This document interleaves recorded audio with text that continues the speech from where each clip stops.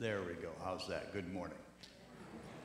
I'm so glad you're here this morning, and we always meet Sunday mornings in this place, not to simply fellowship, but we meet in this place because we want to meet God, and we meet God in a variety of ways, and so today we're not only celebrating confirmation class, but we're also celebrating the sacrament of Holy Communion. So let me just talk about that for a minute. We here at Sunbury United Methodist Church, we believe that what is here is a gift from God. Communion is a gift from God. It's God giving God's Son for the world.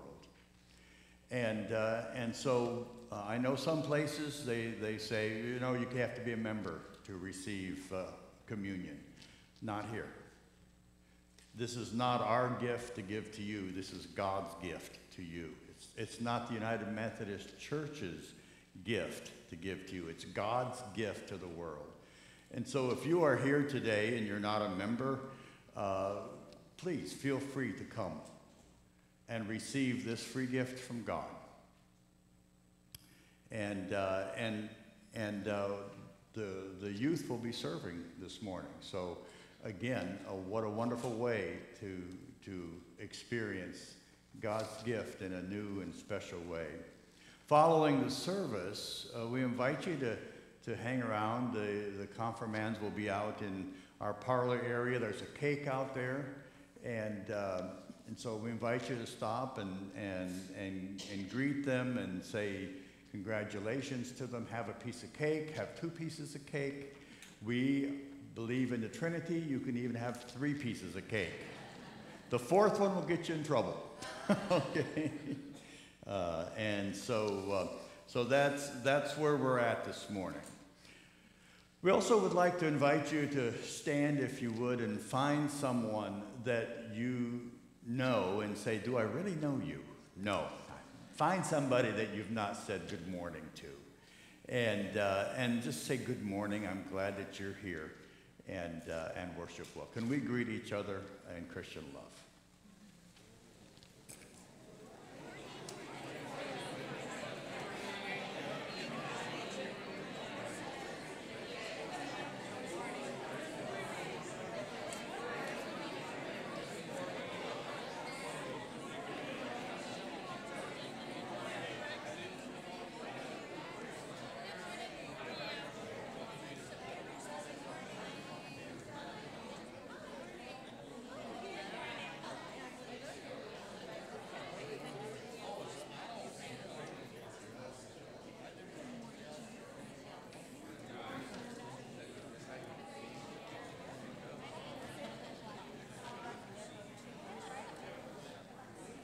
You may be seated.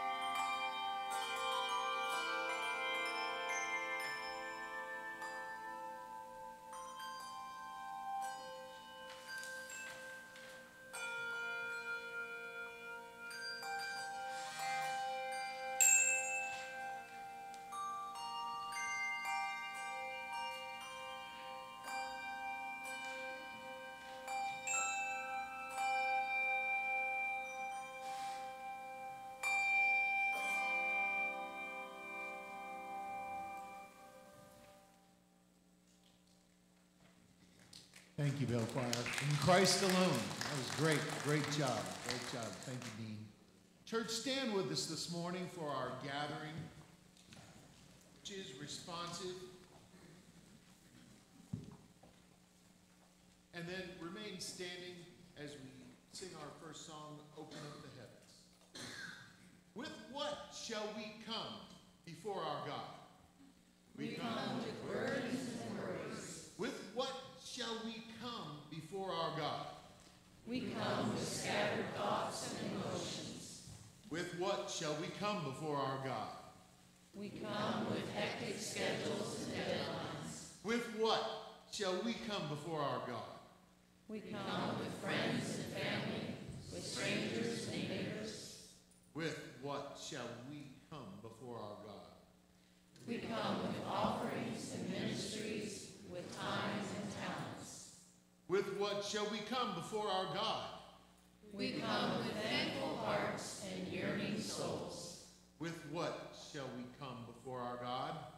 We come with a desire to seek justice and to bestow kindness. Come, my friends, let us walk with our God in humility and love. Let us pray. O Holy One, our worship need not be fancy. Our offerings need not be huge. Our lives need not be perfect. We come seeking your blessings. May we seek your present blessing in our lives and the lives around us. Bless us all, O God, that we may walk humbly with you, seeking justice and loving kindness every day of our lives. Bless us, source of blessings, that we may bless you.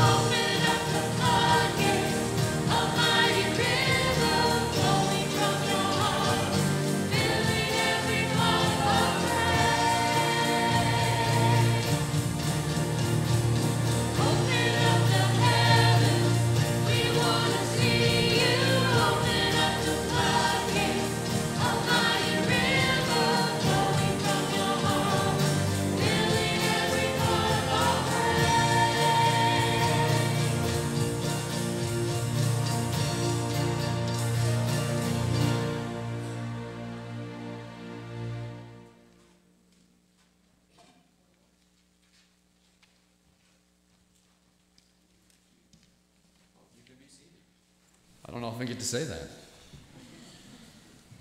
Hey, good morning. My name is Keith Kirkpatrick, and wanted to bring your attention to, or perhaps you already saw, the missional budget for this coming year. Just for those of you who are new or maybe didn't know how this works, we work together with all of our administrative functions and our missionary groups within the church to look at what we want to get accomplished in line with our vision, and then we put together this budget. And over the last couple of years, we've changed kind of the format so that we can think more about a budget in light of how we accomplish our mission. And so you'll see here, when we put the budget together, we asked Gordon and his team to look at what we do and how we spend our money as it relates to how we study in the Word and prepare ourselves for our mission, and then how we worship the Lord in Thanksgiving, and then more importantly, then how we take all that and reach out to our community.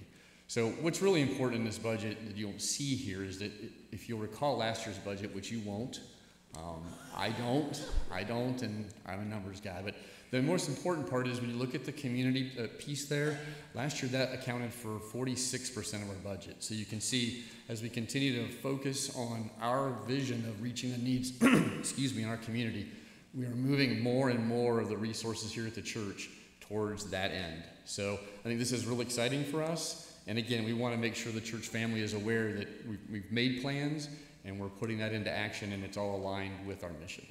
All right? The other thing I want to point out is that as part of the work to look at where the money goes as far as how we accomplish these three areas, we do go through, and Gordon goes through to look and see where that is. So as we have an exciting group of youth, and I know several of you folks, they are already in the mission field with us during the summer.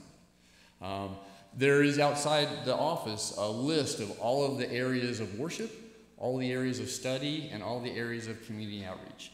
So as these young people are going to come up and make their confession and join us and make our church family new and bigger and different, it's a great and exciting time for each of us to kind of reflect and kind of recommit ourselves. And if you're thinking, man, how can I plug in?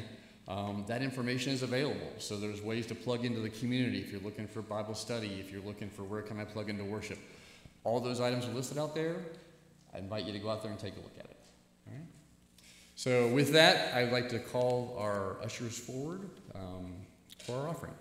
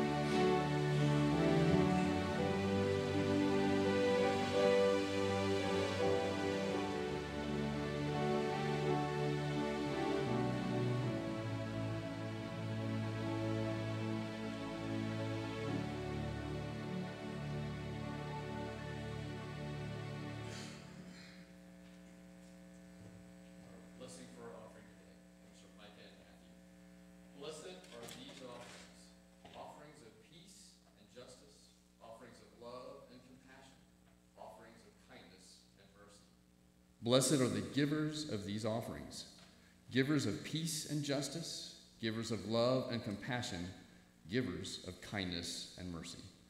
Blessed are we who are entrusted by God to share God's gift with the world. Thank you, Keith. We're grateful you're a numbers man. All right, if you would please stand with us for our New Testament scripture reading. It's from Acts 9, verses 18 through 31. Immediately, something like scales fell from Saul's eyes, and he could see again. He got up and was baptized, and after taking some food, he regained his strength. Saul spent several days with the disciples in Damascus. At once he began to preach in the synagogues that Jesus is the Son of God. All those who heard him were astonished, and they asked, "Isn't he the man who raised havoc in Jerusalem among those who call on this name? And hasn't he come here to take them as prisoners to the chief priests?" Yet Saul grew more and more powerful, and he baffled the Jews living in Damascus by proving that Jesus is the Messiah. After many days had gone by, there was a conspiracy among the Jews to kill him. But Saul learned of their plan. Day and night they kept close watch on the city gates in order to kill him, but his followers took him by night and lowered him in a basket through an opening in the wall. When he came to Jerusalem, he tried to join the disciples, but they were all afraid of him, not believing that he really was a disciple. But Barnabas took him and brought him to the apostles. He told them how Saul on his journey had seen the Lord, and that the Lord had spoken to him, and how in Damascus he had preached fearlessly in the name of Jesus. So Saul stayed with them and moved about freely in Jerusalem, speaking boldly in the name of the Lord. He talked and debated with the Hellenistic Jews, but they tried to kill him off. When the believers learned of this, they took him down to Caesarea and sent him off to Tarsus. Then the church throughout Judea, Galilee, and Samaria enjoyed a time of peace and was strengthened, living in the fear of the Lord and encouraged by the Holy Spirit. It increased in numbers. Aren't those wonderful words of life? Would you sing that hymn with me, please?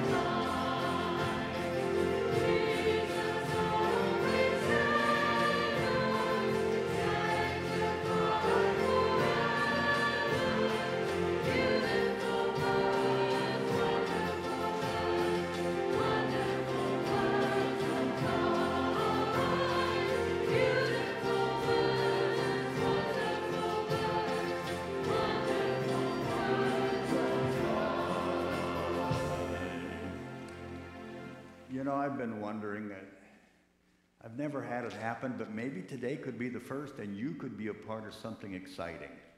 That is standing for the entire sermon. How would that sound? You may be seated.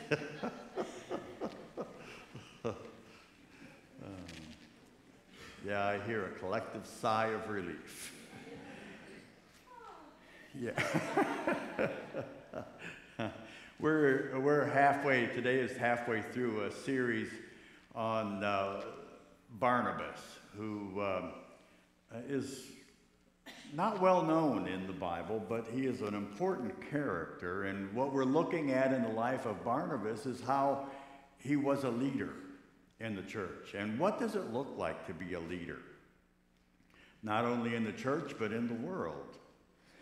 I think you would agree with me that there are great and powerful means by which we can shape lives in the world, and it comes in the form of ideas. It comes in the form of ideas. That's where great leaders start. I think you could probably remember this phrase, ask not what your country can do for you. Do you remember that phrase? Yeah. It started with an idea of sending an individual to the moon and bringing them back within a decade. This is a great idea. And you know what? That one idea shaped so many lives.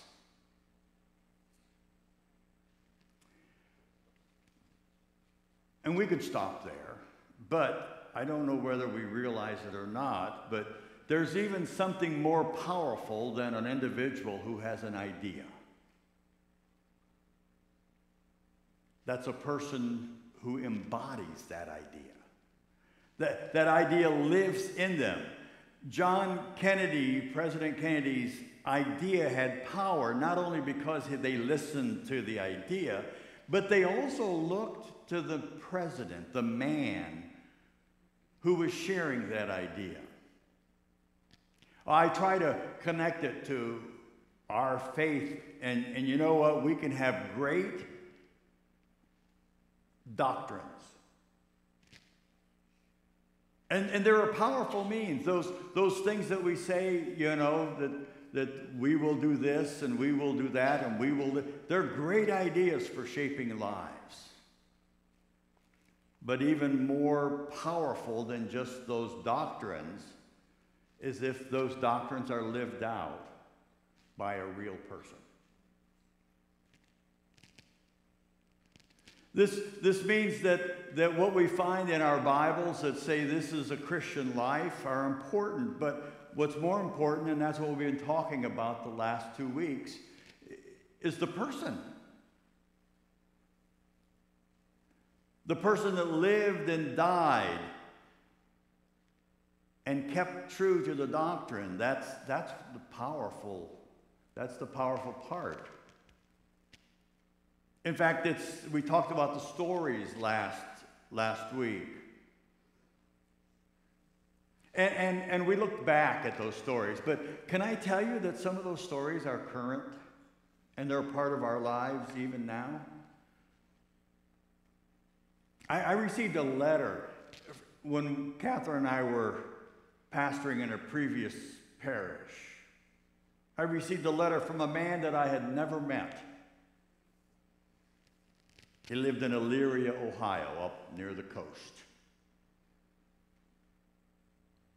And in that letter, the man told me a little bit about himself.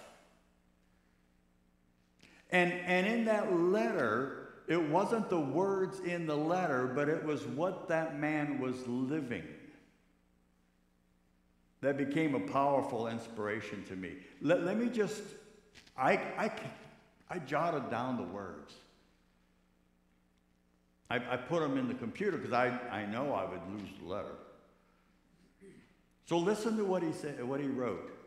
He said, I have a maintenance business. And I found that in the manual labor I perform, there is time that my mind is free to meditate on God's Word. And I have found myself enjoying the glories and beauties of God in the face of our Lord Jesus Christ. In the process, he writes, in the process, I have memorized 15 books of the New Testament. And I have found the scripture to be increasingly sweet and real and precious as God's Spirit takes them and makes the things of Christ real to me. It wasn't the words in the letter that inspired me. It's the words being lived out in their lives. Oh, it's one thing to know the biblical teachings. It's another thing to hide in our heart. It's another thing, and even better, to let it live in our lives. I began to think right then and there, if someone can memorize 15 books of the Bible, do you think I can memorize one verse?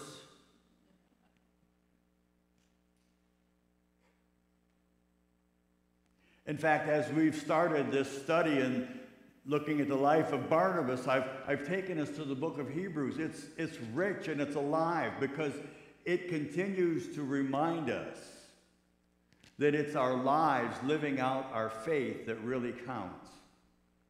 The author of Hebrews in the 13th chapter says, consider the outcome of a person's life and then imitate their faith. Listen and look at how a person lives, what they're talking about. When they talk to you, look at their life and see if it's matching up. And if it does, then imitate their faith. That's what a leader is. Oh, I forgot to give you the definition of what a Christian leader is, right? Or do you already know it? Let me give you the broad definition. Broadly speaking, a Christian leader is a person who is more or less a Christian. And a leader. There, you've got it, right? And that person exerts more or less Christian influence in a Christian way. It's got to be done right. Or let me put it another way. To the degree that you are able to shape others toward the image of Christ, then you become a Christian leader. You don't have to hold an office, my friends. In fact, it's preferable not to hold an office. A Christian leader is one who helps someone else mature in their faith. To have that personal strength to draw others into the sway of the influence of our lives, which should be reflecting Christ, to lead them in the ways of Christ. I ran across the words of a man by the name of Patrick Johnson, and he wrote a book, Operation World. What he says is spot on. Let me quote what he said. There is a worldwide lack of people, men and women, truly called of God and deeply taught in the Scriptures to lead others to Christ. People willing to suffer scorn, poverty, and the shame of the cross for the sake of the Savior. There he goes. If I had more time, I'd like to turn around and explore this more, but that could be another sermon. But I think John Stone's diagnosis is right because it's biblical. What the church needs are spirit-filled, Bible-saturated, Christ-exalting, humble, untiring, preserving leaders who exert a deep, broad, life-changing influence of Jesus Christ in the lives of others. Isn't that what the world needs? I don't think I need to repeat it. Now, if you want to know that definition, you look at the life of Barnabas. He hits every one of those. I think what's being said is we need hundreds and thousands of Barnabas-like leaders. And I'm not talking about leaders today, because Barnabas is a leader, but he's more than that.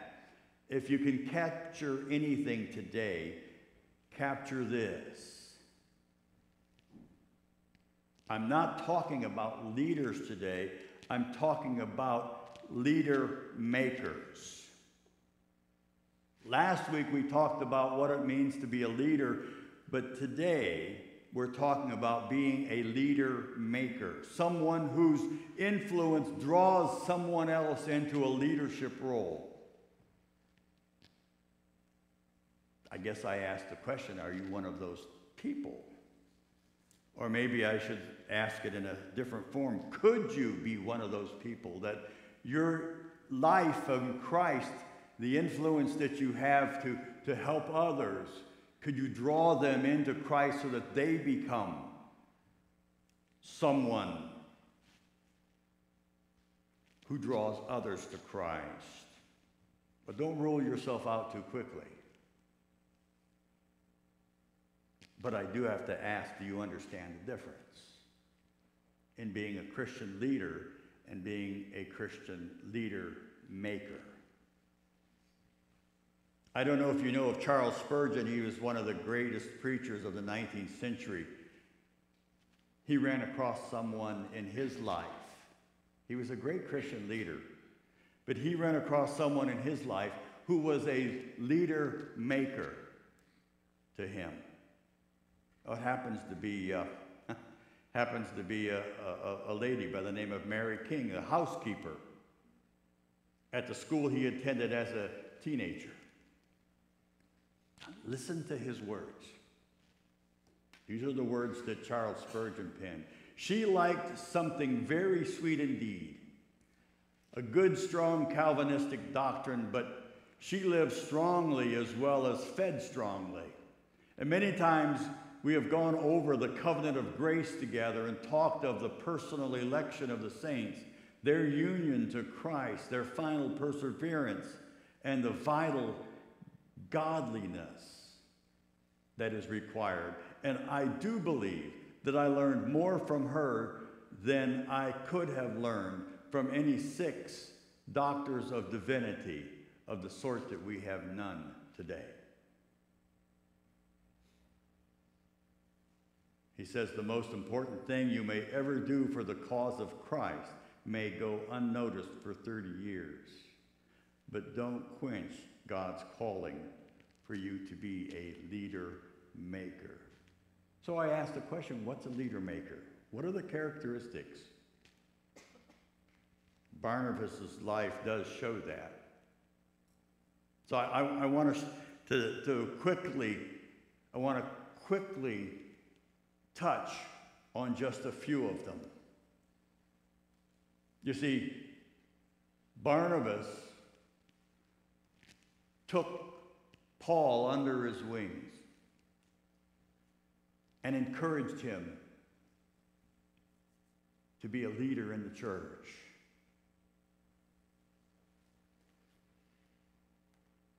He formed 2 leaders that are well known.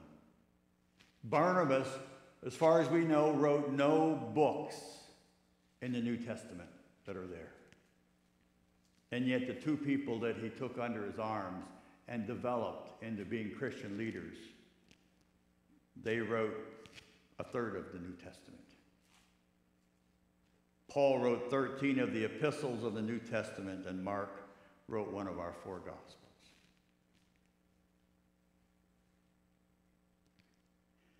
So what does it take to be a leader maker? First, you have to be an individual that's willing to take a risk. You have to look at someone and say, I'm going for it. I'm going to give them the chance. In fact, that happened to the Apostle Paul. Part of our text says that everyone was afraid of Paul. Last part of verse 26. They were all afraid of him, and they didn't believe that Paul had actually become a disciple. And guess what? No one's willing to take a risk to embrace this man who had been transformed by an encounter with Jesus Christ, except for one person. One man would stick his neck out for one man would stick his neck out for the person everyone else was afraid of. 27, Barnabas took him in and brought him to the apostles and became an advocate for him. That's the first mark. Are you and I willing to take a risk with someone that no one else sees what God can possibly do in their lives? I guess that leads me to the second. That's having a good eye and a glad heart, looking for the embers of grace, as we talked about last week. The embers of grace in someone's life, and then slowly fanning it. I believe this, that true leader makers have a heat sensor that's adjusted to look and see with those that they meet. Is there an ember of God's grace working in their lives? Can it be fanned in such a way that it comes alive and into a roaring fire? But let me tell you, that takes someone who is humble. Biblical leader makers are humble people. That means that they don't have to be in the front. They would just as soon get that ember going and step back and not be in the forefront. Allow God's grace to work through the lives of someone else. They're not addicted to the praise of other people. They don't crave to be in the limelight. In fact, if you were to follow the life of Barnabas and Saul and Paul, you'll find that Paul begins to increase, and at the beginning of their relationship, Barnabas' name is always mentioned first. And as Barnabas steps back, as Paul embraces this grace that he's discovered, the names switch. Barnabas fades into the shadows and Paul steps forward. You'll find this beginning in the 13th chapter. You'll find this that Paul begins to embrace that mission of gathering others into his sphere of influence so that they might experience God's grace. And Barnabas steps back and lets God's grace work. That's the role of a biblical leader maker. We don't have to always do it. The message I've been preaching here at SUMC among our committees is start a ministry, let it grow, and step back and let someone else take that and make it grow. You don't have to be a part of it. If the grace of God is working and we are making leaders, not maintaining leaders, there's a big difference. But that means that we have to be patient with the failure of others. And Barnabas truly was. In fact, we're going to talk more about that next week. And lastly, a biblical leader maker is free from the desire of materialism. We're not in love with money, but rather we're in love with people.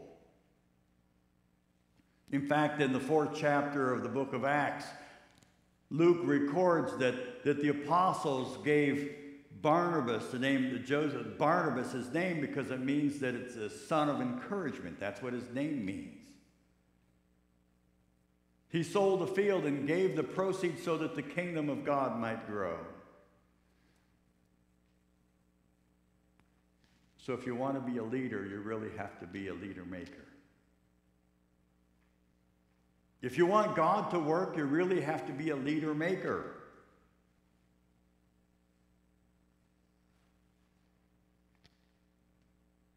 That's what God has in mind. And what do leader makers lay awake at night and think of? their minds turn to how can I help other people step forward. Dream about how to maximize what God has given us to help other people for the sake of God's kingdom. That's why I share the pulpit so often with others. We do sermons together.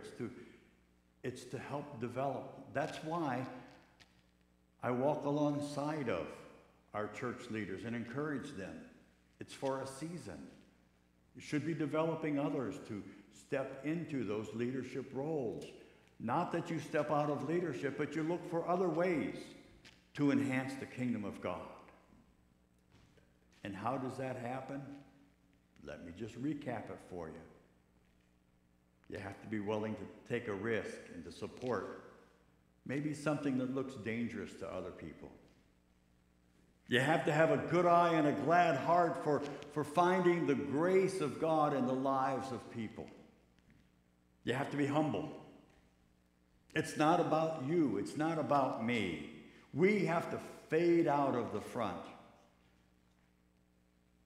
We're not the rising star of the show. We have to be patient with the failures of others. And we have to not look at the material side of things, but we have to look at the people side of things.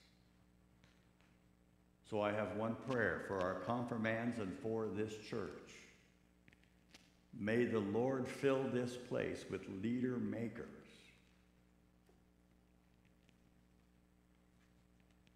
so that the cause of Christ may grow in this place. And all of God's people said, amen. Well, here's a chance for you to step into that starting point of leadership role, and here's our chance to be looking for ways in which we can fan the embers of grace in those that will be baptized and confirmed and received into membership. I invite you to come forward at this time, those that desire to be baptized and confirmed into the faith and unite with us.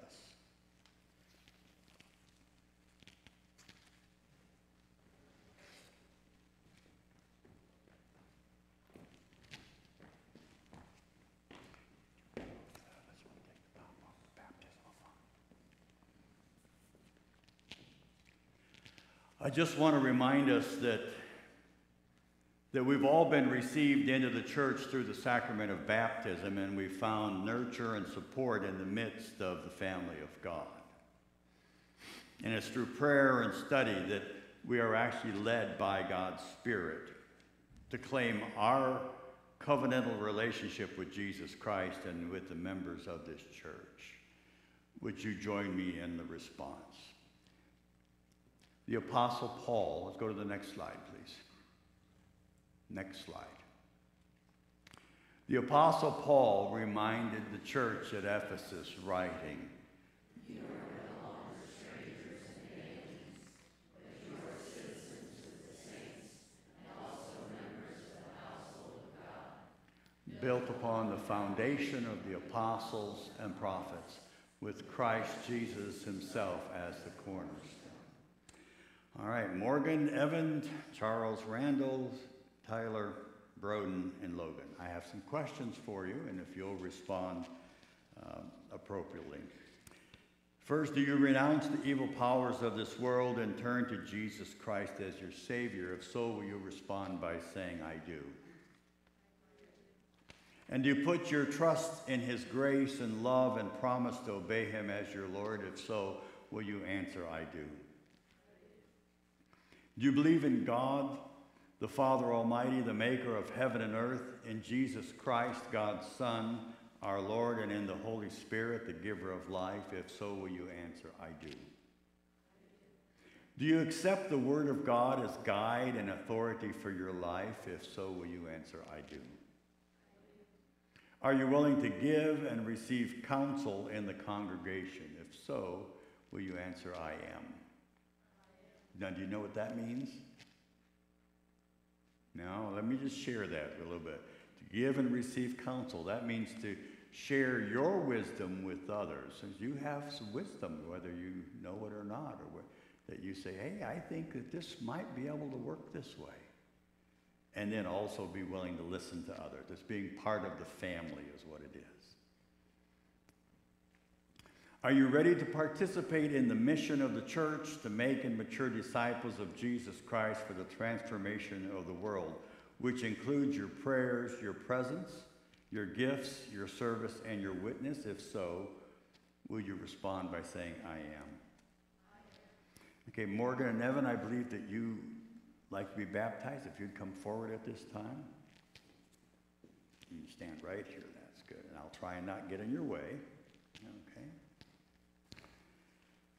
On your confession of faith in Jesus Christ, I baptize you with water in the name of the Father, the Son, and the Holy Spirit. May God baptize you with the Holy Spirit from above. May your spirit, your soul, and your body be kept sound and blameless until the coming of our Lord Jesus Christ. The one who calls you is faithful and will do it. And if you don't want water running down your nose, you can use this. You're good? All right. I did it right. All right, Charles, Randall, Tyler, Broden, and Logan, will you join us, please, around this right here, around the baptismal font. Just come right around there. There you go. All right, let's turn around so everybody can see you as well. There you go.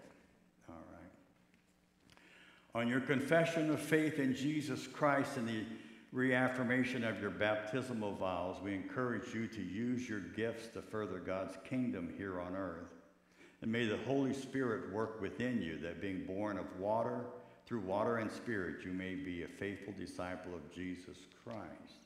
And so what I ask is for you to come and to remember your baptism and to come and touch the water and then to go and touch the world. So if you'll do that, please. If you come and just put your hand in the water there. There you go. Come and touch the water, and then remember that you're to go into the world and touch the world. All right, let us pray. All powerful God, grant Morgan, Evan, Charles, Randall, Tyler, Broden, and Logan the fullness of your Holy Spirit, a clean heart, a right spirit, and the joy of salvation. Make them one in whom Christ is seen to be alive again. Release the gifts you gave them in creation and redeemed them in Christ. And may the God of peace sanctify all of you wholly. Will the congregation please stand?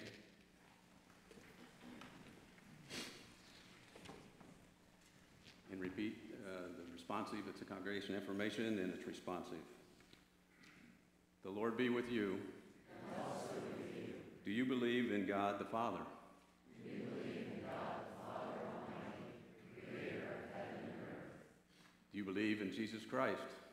We believe in Jesus Christ, his only Son, our Lord, who was conceived by the Holy Spirit, born of the Virgin Mary, suffered under Pontius Pilate, was crucified, died, and was buried.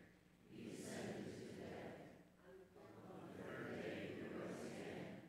He ascended into heaven, is seated at the right hand of the Father, and will come again to judge the living and the dead. Do you believe in the Holy Spirit? We believe in the Holy Spirit, the holy universal church, the communion of saints, forgiveness of sins, the resurrection of the body, and life everlasting.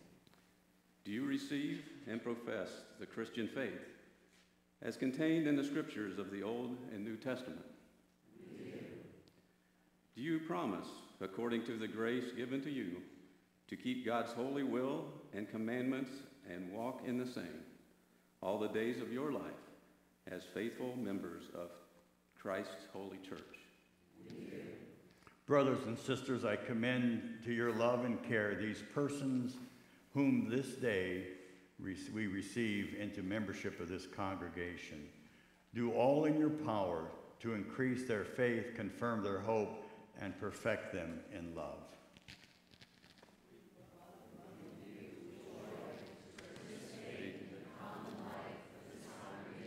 These are baptisms.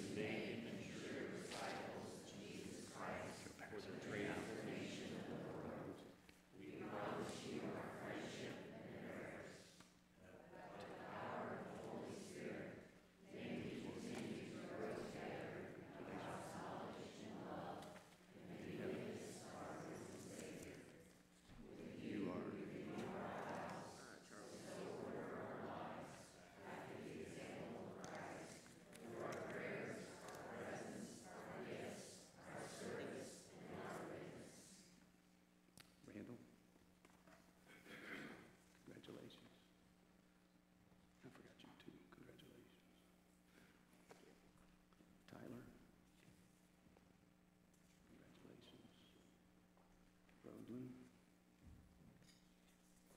Congratulations. Welcome. Evan. And Logan. Congratulations. And welcome back in. Thank you.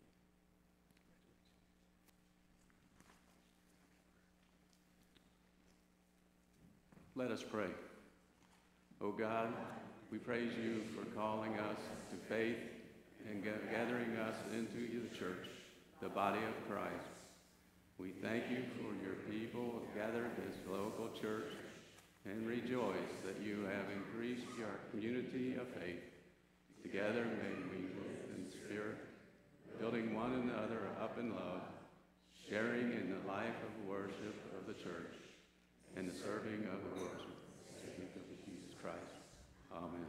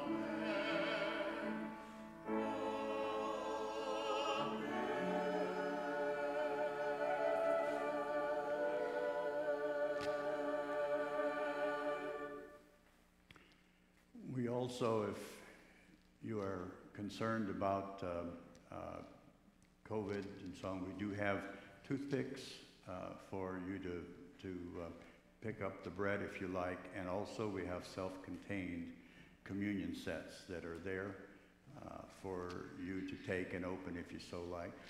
Here we have a practice that the communion rail is always open. It gives anyone a chance to kneel, stand, sit, and just talk with God, whatever you want to say. It's your time. No one will come behind you. No one will want to know what you're talking. It's your personal, private time with God. I encourage you to take advantage of that. Would you join me in our liturgy of the great Thanksgiving? The Lord be with you. And also with you. Lift up your hearts. We lift them up to the Lord. Let us give thanks to the Lord our God. It is right to give our thanks and praise. It is right and good and joyful thing always and everywhere to give thanks to your Almighty God, creator of heaven and earth, bringer of justice and righteousness. In ancient days you created us in your image and invited us to be reflections of your presence in the world. When we fell short and wandered far from your path of justice and love, you held our hands and walked with us in humility and compassion. You called us to be your people and invited us to walk humbly beside you. And even when we turned away, you continued to walk with us, calling us back to your path of justice and love through the proclamation of your law, the words of your prophet, and the wisdom of your poets and storytellers. In the fullness of time, you sent your Son, Jesus Christ, to reveal your gracious presence in the world and to invite us onto the journey anew.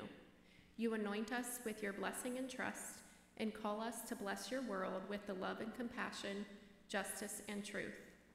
And so, with your people on earth and all the company of heaven, we praise your name and join their unending hymn, saying, Holy, holy, holy Lord God, God of power and might, heaven and earth are full of your glory. Hosanna in the highest.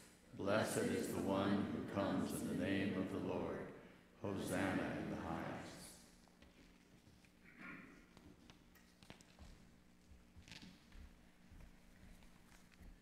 With joy and gratitude, we break this bread and remember the many times when Jesus blessed his disciples in the breaking of the bread. In remembrance, we will take and eat this bread and reflect on your blessed presence, which fills our souls and leaves us satisfied.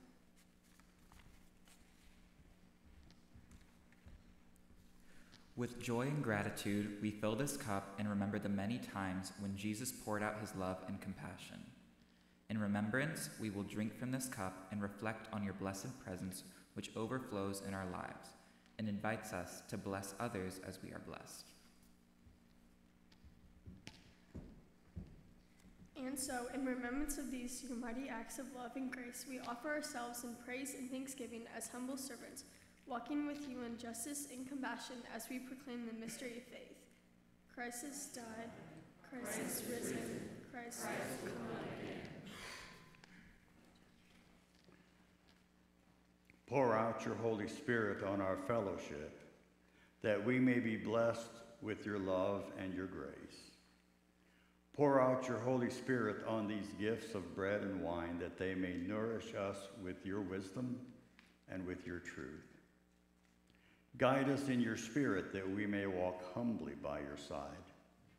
Make us one with Christ in compassion and mercy, one with each other in justice and kindness, and one in ministry to all the world until Christ comes in final victory and we feast at your heavenly banquet.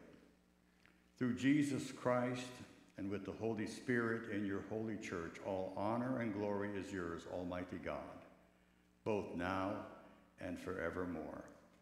Amen.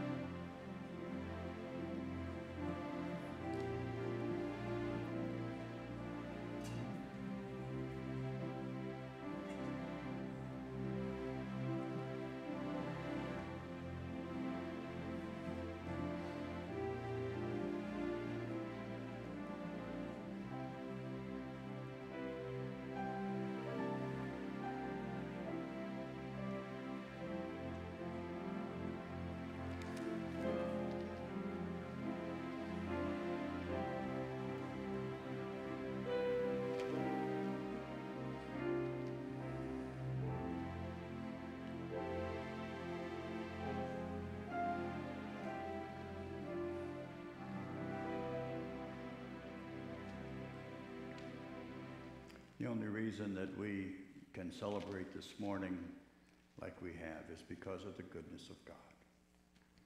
Would you stand and let's sing a song about God's goodness.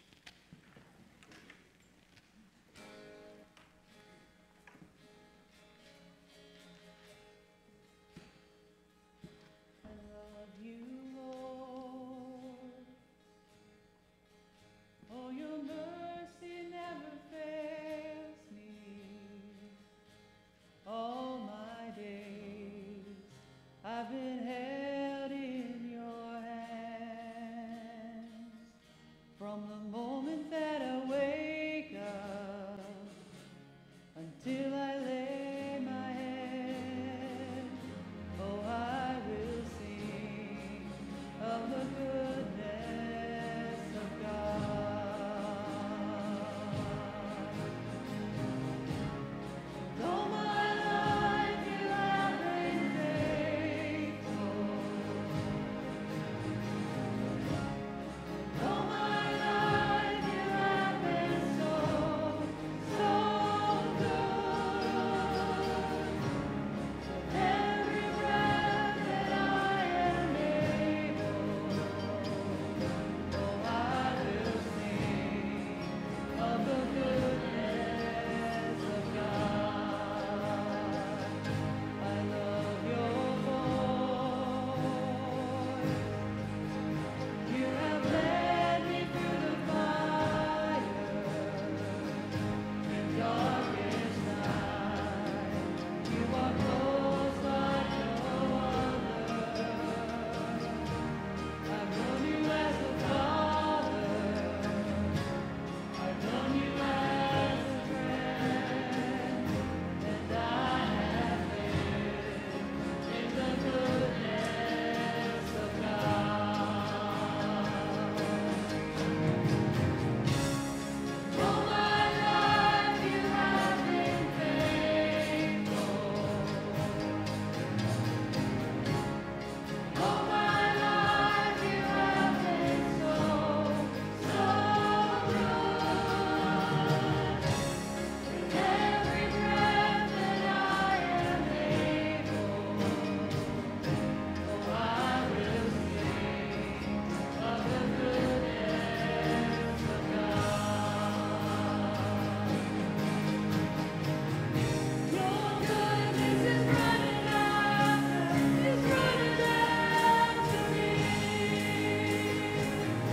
Your goodness is running after me. With my life laid down and surrendered now, I give you everything. Your goodness is running after me.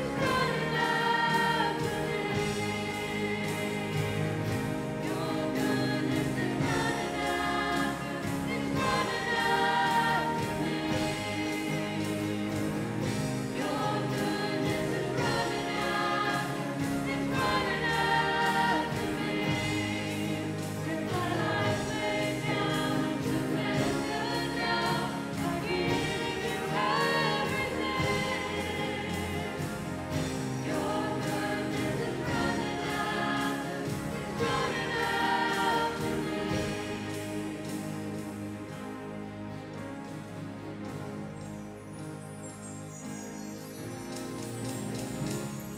All my life you have been faithful. All my life you have been so, so good. Every breath that I am able, oh, I will sing of the goodness of God. Oh, I will sing of the goodness of God.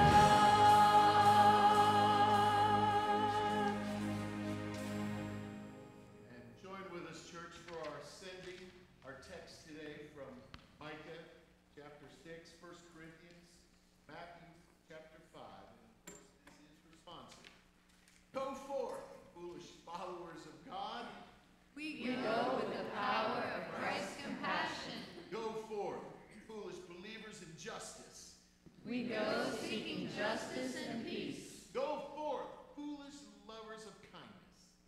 We go with the foolish grace of God.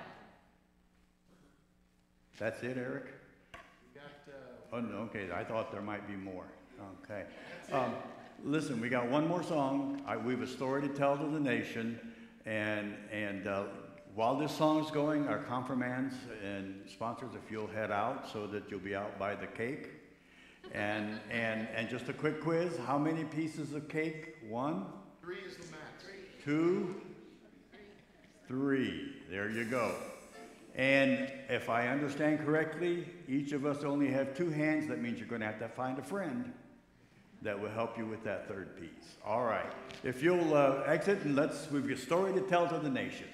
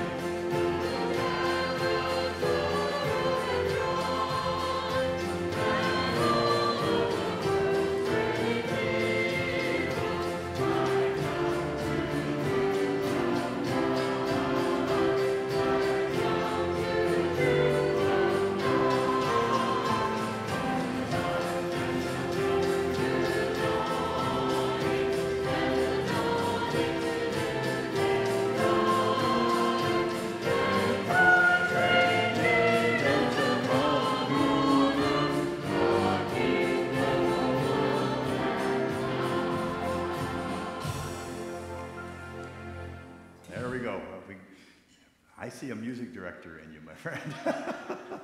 Now go in the grace and peace of our Lord Jesus Christ and be leader makers. Go in peace. Amen.